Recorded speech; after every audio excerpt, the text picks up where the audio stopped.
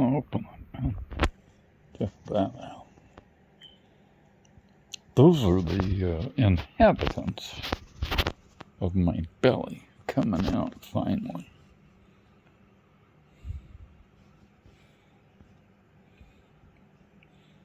In lidocaine cream. It's the lidocaine cream that puts them to sleep.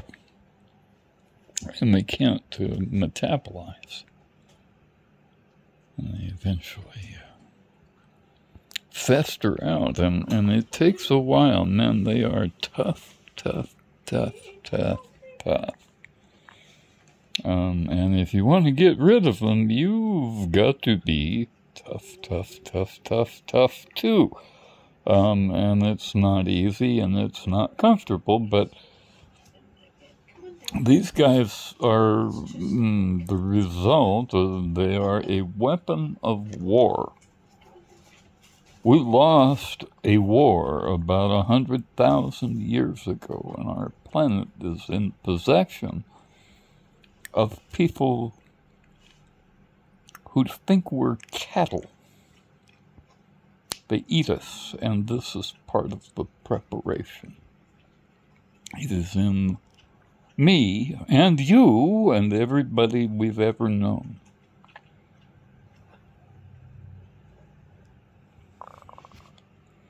So, you know those guys over in Tibet that shave their head? It's one of the reasons they do it. They figured this stuff out. It has to do with big pharma medicine, and foods were given, and ideas were given, because the ideas are important, because nobody actually wants to volunteer to be cattle. Right? Nobody would be happy if they knew that's what was going on, but it's been going on for a long time, 100,000 years, and this is the fourth iteration. Actually, this is the third world. There have been 3 ice ages in the past 100,000 years, and it's caused by global warming. And so there wasn't actually any dead dinosaurs involved with petroleum oil. It's dead people, you know, and they turn us into goop and eat us. They're hive-type critters, and you can see the outline here of kind of a bug, like a big head. And its little beak thing was sticking down inside of me into there. And it was sitting over my heart.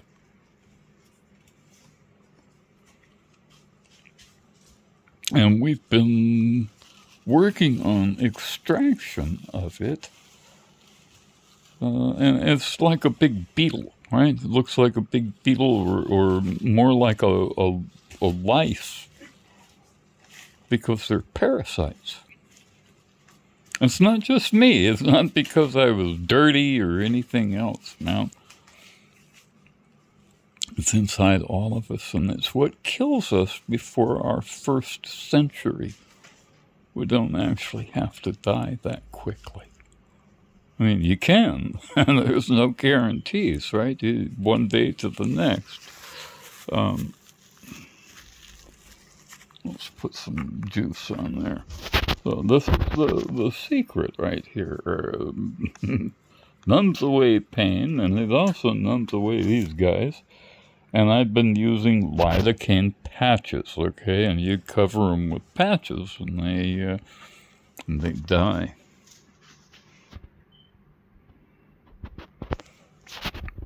Okay, so the really strange thing was at first I had burns all over my belly. See if I can get this patch off down here.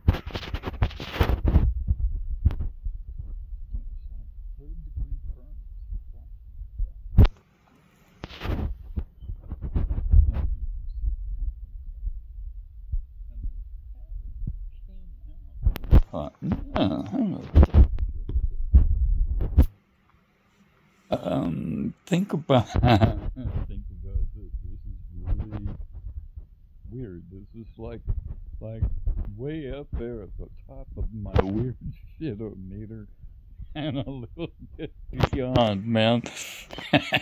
Because I want you to think about the beehive and honeycombs planting eggs. Okay?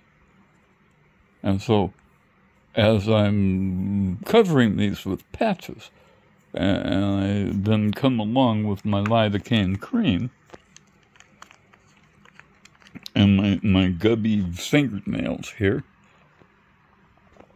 and go like this, and I pull little fucking eggs out of those things, man. Little round, hard, not so hard sometimes, balls. And occasionally they hatch and they turn into a little black thing that crawls off and latches onto your skin and turns into another one of these damn bugs. And they breed on our skin. And everybody has them. You know those little blips on your fingers, you know, around your thumbs and fingernails? That's what those are. They're the forerunners to scar tissue in our body. And they kill us. They literally eat us alive. So, I'm getting rid of mine, and I'll let you know how it goes. It's not magic. It's like a long, slow, painful process. And I'm winning so far. You know, I mean, this looks actually about 10,000 times better than it did last week. And I can touch it and wear a shirt and stuff like that these days. And there's very little blood and there's very little pain. It itches pretty much. Itches like mad. Because they bind radiation. And when I pull them out with these little blips where these sores are, is not just where they were sucking things. Their little suckers have radioactive bips in them.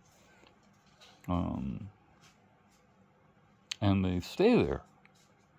And they fester in our skin. It causes gray hairs. Skin tags. Little what people would call benign tumors. Okay, but if I turn out the light. Hey, Joe, would you turn that light out, please? Okay, we are in the dark, and my camera sees the red anyway. Brightly. See how bright that is? Because it's radioactive, man, and hot. We're seeing the infrared from the heat from beta emissions of radioactive shit in my skin. And sometimes alpha emissions, and you know what they latch onto a lot of times is radioactive iodine that's been pumped into my body during investigations trying to figure out why I hurt so bad. They couldn't figure out why my belly was cramping all the time. Somebody was laying eggs in it, and they were radioactive. Right there on top of my gut, and feeding off of the food in my gut.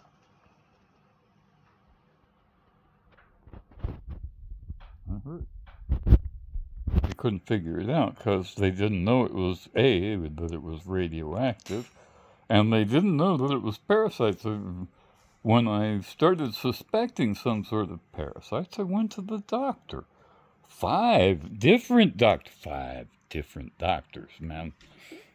Each of which said the same exact thing, word for word, verbatim, with the same threats and the same arrogance,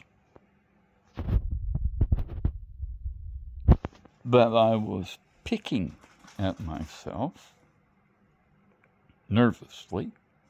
And I gotta tell you, I am not a nervous person, and I have never been a nervous person. And when I told them so, they scoffed, of course. And they told me that we don't have parasites here in the United States, and that can be taken with a grain of salt from people who don't work too very hard and tell other people shit like that.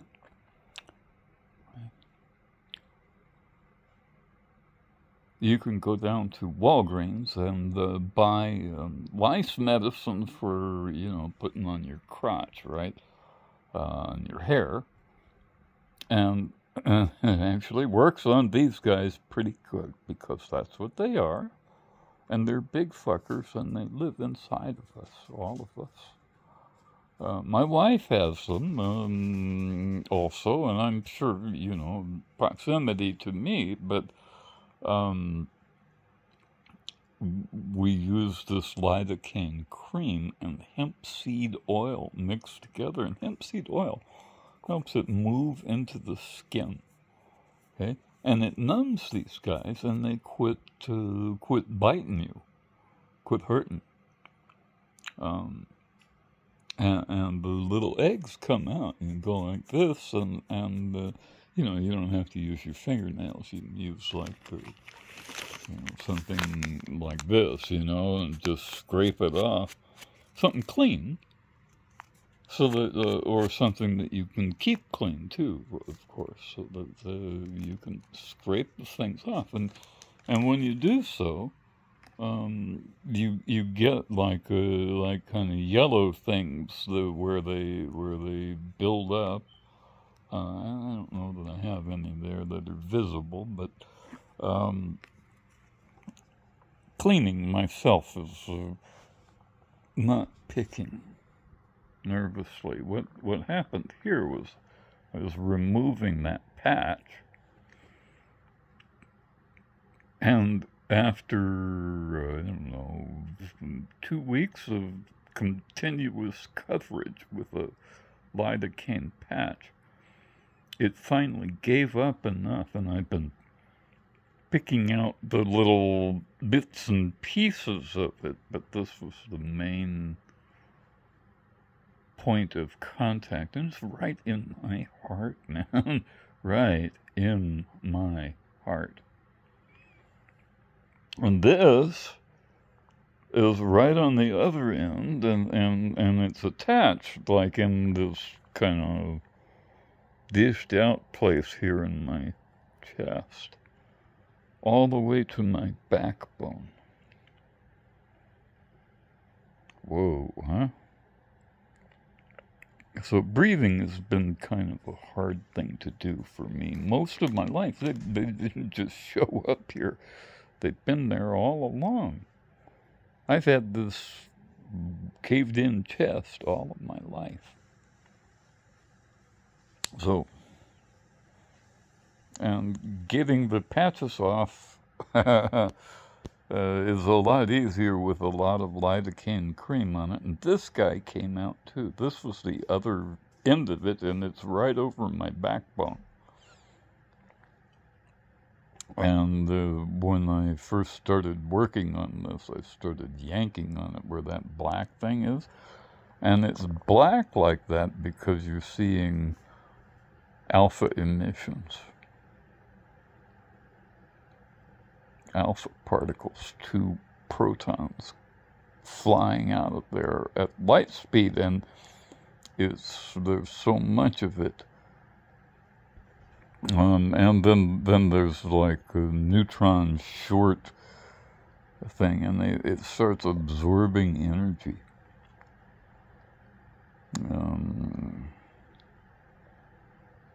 And it causes necrosis, death of the cells in the nearby flesh. And so that's kind of what you see in there. You see in the radiation, and remember, this is at night. See how purpley and pink, purpley it is? That's why. Because that's beta emissions. Right there where they were, where it was attached, and it's big. It's like the size of my thumb type big. And it goes down to my backbone, and we're getting it out. And it's been a long, painful process. This is the first time that I've actually been able to see the bottom of that hole. So we have made victory one more time. And these guys are the mother and father of the hive. And they are not happy about it. They're still alive and malevolent, and they're aware. They're the hive. The individual things can come and go, but the hive mind remains, and they are male and female, and they live inside of us, and they don't negotiate with cattle as a general rule. They won the war, and they are an interstellar race. They take other people's stars and eat them.